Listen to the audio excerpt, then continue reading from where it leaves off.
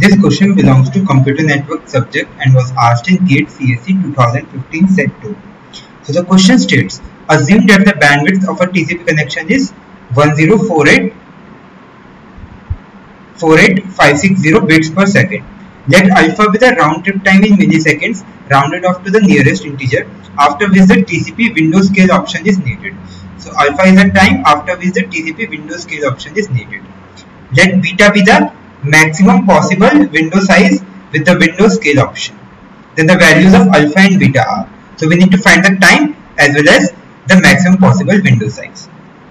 So see, in TCP, when the bandwidth delay product, so we have a bandwidth delay product. So when this bandwidth delay product increases above 64K, then we will need the receiver window scaling is needed. Okay.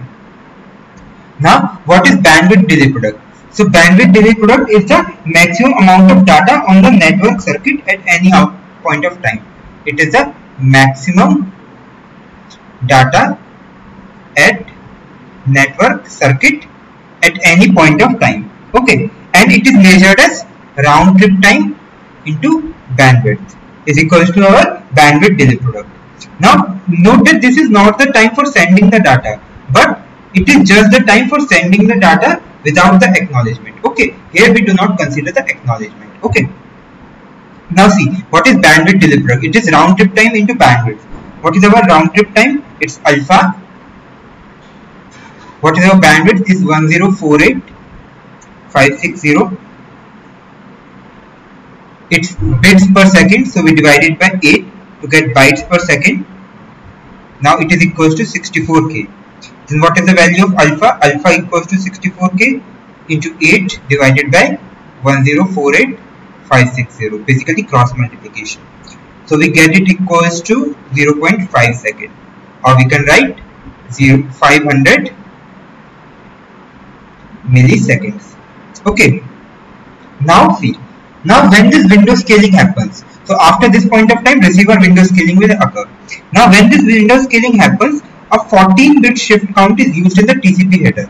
So we use 14-bit shift count.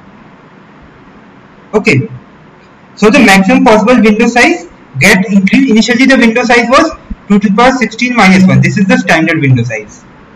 So it get increased from this due to 14-bit shift it gets multiplied by 2 to the power 14.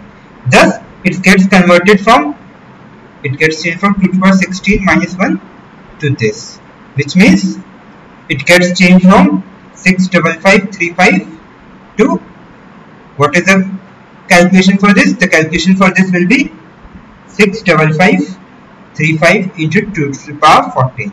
Okay, so this is our answer. So here the answer will be 500 milliseconds and 65535 into 2 to the power 14.